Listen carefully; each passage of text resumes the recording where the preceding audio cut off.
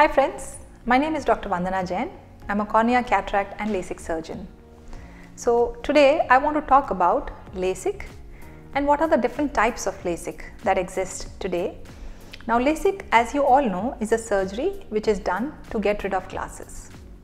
And I'm sure many of you have heard about Lasik and many of you know that Lasik can be done to get rid of glasses. But what exactly happens when we do Lasik and why are we even talking about different types of Lasik? So Lasik is a surgery which is done with the help of a laser and we change the curvature of the cornea, which is dependent on the power that somebody has in their eyes. And power can be minus, can be plus, and accordingly the curvature of the cornea can be changed. As a surgery, Lasik has evolved a lot over the last few decades. What everybody calls Lasik, today we call it conventional Lasik, which means we are talking about the traditional procedure called Lasik. Now in Lasik, we use a specialized blade called microkeratome. As you can see in this animation, the microkeratome moves on the cornea. Cornea is the front transparent part of the eye, which is where Lasik is done. When the microkeratome moves, it creates a flap on the cornea. Then we reflect the flap and we do the laser, which is the excimer laser, which is what changes the curvature. And then we put the flap back. And this basically concludes the Lasik. It's literally a 5 minutes procedure each eye, right? And the patient is back to normal right after the procedure. Now, naturally, then if this procedure is so good, why are we even talking about the further advancements? The advancements have happened in the way the blade creates the flap. So the microkeratomes have really changed over the years, and also in the way the laser ablates the cornea and changes the curvature of the cornea. If you see this machine here, this is an excimer laser machine from Carl Zeiss.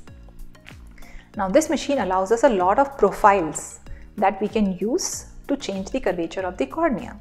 There is another Lasik which has become very popular called contour Lasik. Contour Lasik is by Alcon.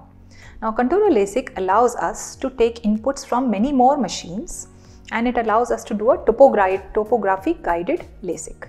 Topography is this type of special investigations which tells us about the profile of the cornea and also about what kind of aberrations exist inside the eye. And we can actually take care of both the things to make sure that the patient vision is even better than before, right? So contour Lasik is a further advanced option when it comes to the Lasik. Now naturally, there have been advancements which have happened not just in the laser but also in the way we create the flap. So the further advanced procedure, which is a blade-less procedure called femtoLasik. FemtoLasik is a procedure where we use two different laser machines. As you can see, on my left is the femtosecond machine called Visumax from Carl Zeiss, and on my right is the excimer laser machine again from Carl Zeiss. Now FemtoLasik, as you can see in this animation, takes the help of a laser to create the flap, and once the flap is created, we reflect the flap and we do the excimer laser ablation to correct the power, and then the flap is put back. Compared to the microkeratome, the FemtoLasik, the flap creation is more precise, is more accurate, and the chances of any flap related complications are minimized. There is a 4-fold advantage of doing Lasik with the help of a femtosecond versus with the help of a microkeratome. The further advanced procedure where we don't even create a flap. So it's a flapless and a blade-less procedure called Smile Lasik. Naturally, if there is a flap, there is a possibility of some flap-related problem in future.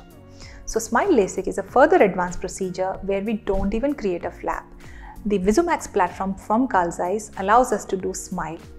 In this procedure, as you can see in this animation, the laser focuses inside the substance of the cornea and it creates a lenticule which is dependent on your power and your profile.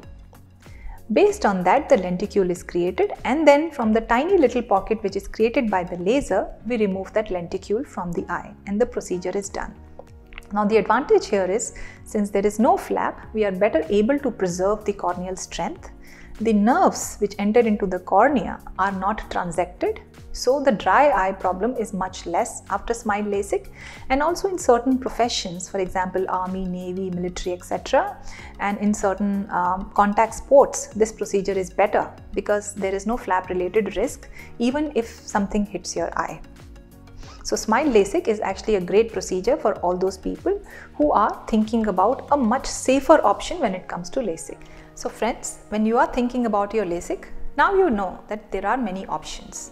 So please discuss with your surgeon based on your profile which LASIK is most suitable for you and go for that LASIK because your eyes deserve the best.